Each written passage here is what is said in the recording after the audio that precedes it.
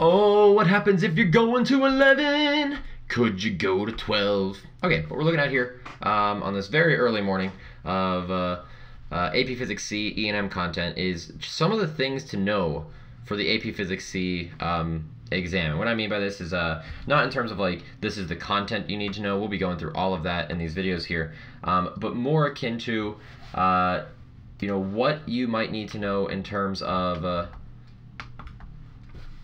just like weird little factoids of physics. Okay.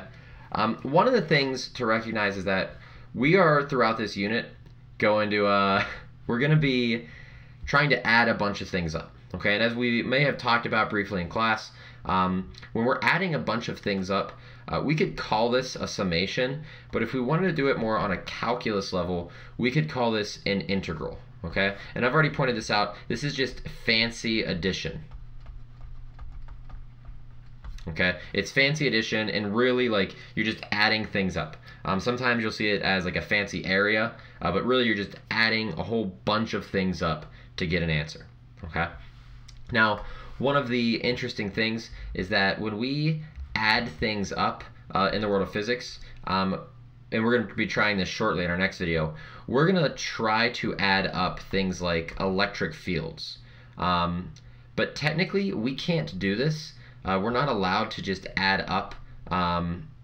We're trying to add up electric fields, but you may see me write it, because I'm a schlub, you may see me write it as like I'm trying to add up a number of tiny charges. And this is a bad idea, okay?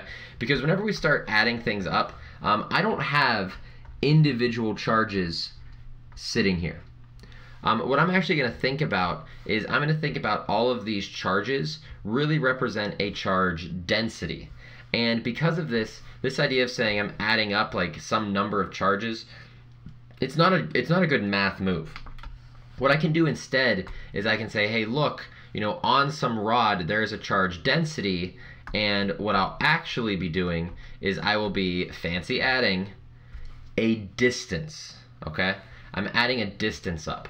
So we're allowed to add distances or even angles. Okay, we can do that. But we can't just like sum up charges. That's not really a good idea to do in the world of calculus. So we're gonna have to see how we can take this idea of a charge density and link that to distances. Some of the densities we'll be using here, there's three of them. One will be a lambda like this. This will represent a linear density. So it is some amount of charge per a length.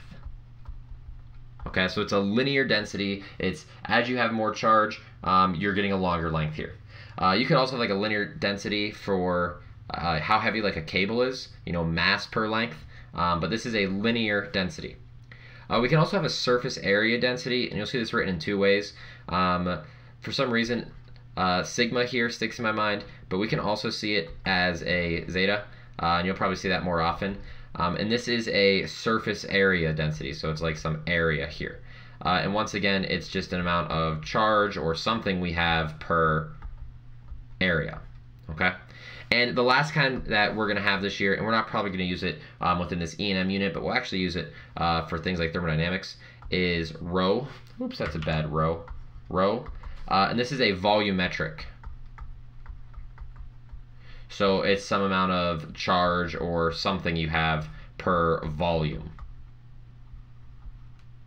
Okay? So these are they're all densities. They're some amount of something per length, per area, per volume.